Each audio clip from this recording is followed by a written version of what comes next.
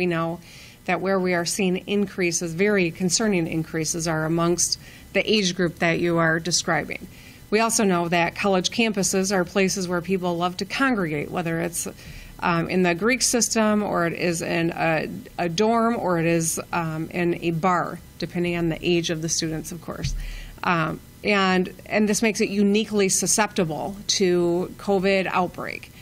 So we're very concerned about it. And I was pleased to see that Dr. Stanley made that policy decision at Michigan State University.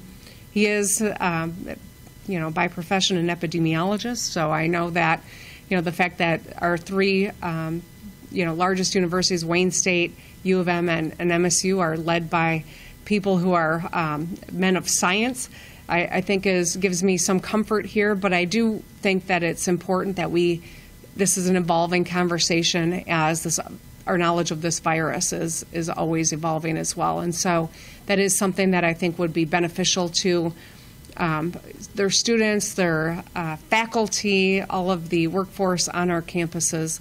And so that is, I think, something that would be very helpful, and I'm encouraging them to do that.